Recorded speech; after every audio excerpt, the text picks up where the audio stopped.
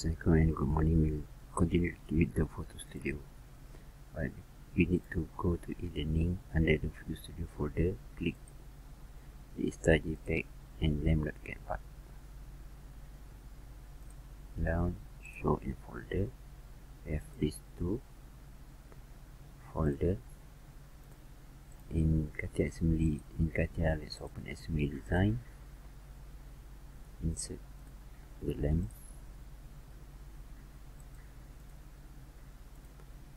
open. Okay, so next we go to photo studio. It's in unknown the infrastructure and photo studio. So under at the bottom of the tools list we have apply sticker. Click and we need to select the image that we want to use. So we select the style that we have downloaded just now. Click open. So we click here, select object to stick on. Let's put it here. You can click surfaces that we want to the sticker to put in. Okay, so that's the sticker. We need to arrange it. Let's resize. Okay, and then go orientations and then flip.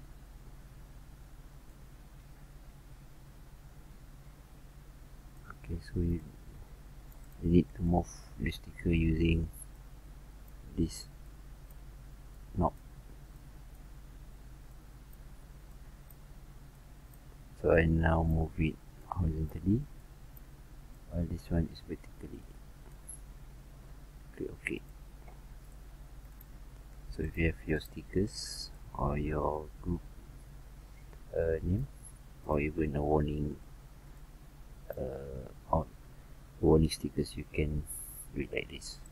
So as we are now in photo studio, these are the work bench for photo studios and the tools. So for now we will use the photo studio easy tools.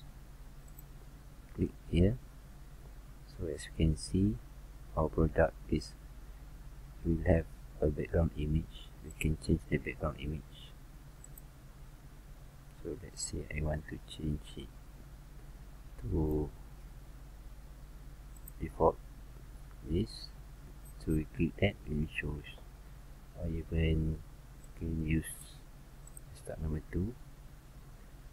Okay, and then click custom.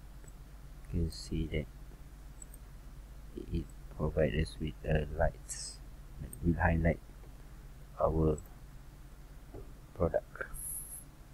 So we can increase this for transparencies and reflectivity. Click OK, and next it's about rendering options. So we click high, click OK. So this is the define render area. We will use the whole area, and before we click render, go to view and then look at render style, click perspective. So perspective and parallel is different. Usually we use parallel to design, while if we do rendering we use perspective. And we arrange this so that it is suitable with the background, and then click render. So it takes some time to complete.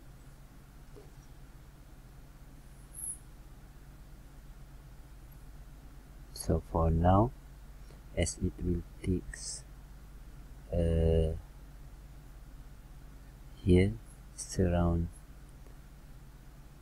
18 minutes, so I will pause this video and will show you the results. Okay, so it is now almost complete.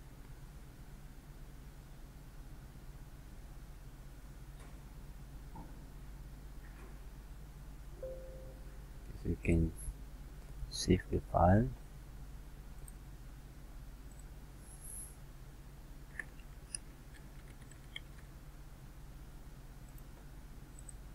we have JPEG and TIF. Let's select JPEG and save, and it looks with desktop.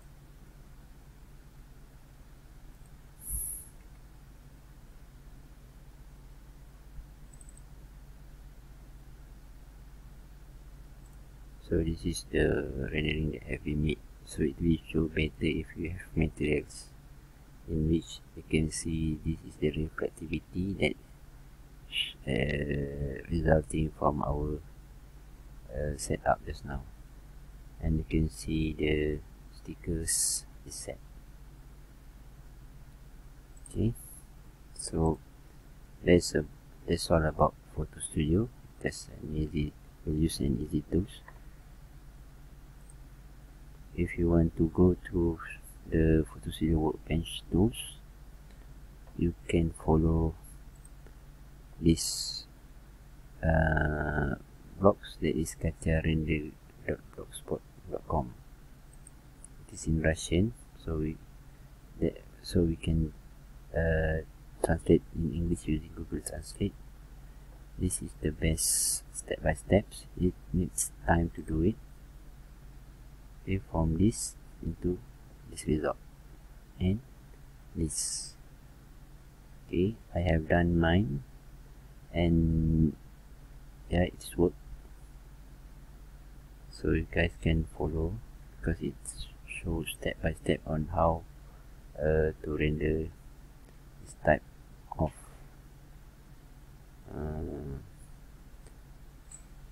rendering. So from this result, you can create your posters and make sure that